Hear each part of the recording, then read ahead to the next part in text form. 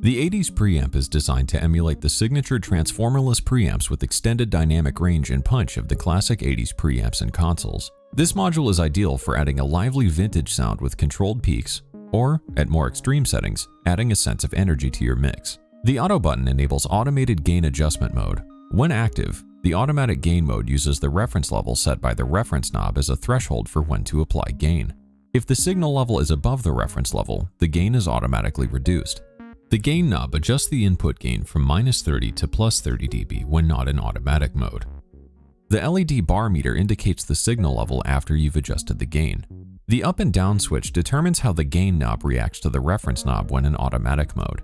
In up-down mode, the gain is allowed to increase and decrease in value, whereas in down mode, the gain can only decrease in value. This control is also affected by the RMS and peak setting. The RMS or peak switch determines if the automatic gain mode uses RMS levels or peak levels when detecting gain levels. When set to RMS, automatic gain mode applies a 12 dB level offset. The reference knob sets the reference level for automated gain control mode between -30 and 0 dB.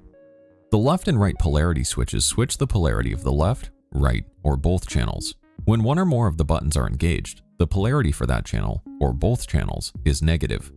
In mono instances, only a single button and the polarity sign appears. The drive knob adjusts the gain for the 80s flavored analog console emulation between -30 and +30 dB. The higher the drive setting, the more analog saturation is added to the source signal. The noise mode switch determines the operating mode of the noise emulation. On turns on the noise emulation, auto automatically sets the level of the noise emulation based on the source signal, and off turns off the noise emulation. The noise knob allows you to adjust the level of the analog hiss emulation between -120 dB and -60 dB. The analog button allows you to activate the analog drive and noise emulations, or bypass them.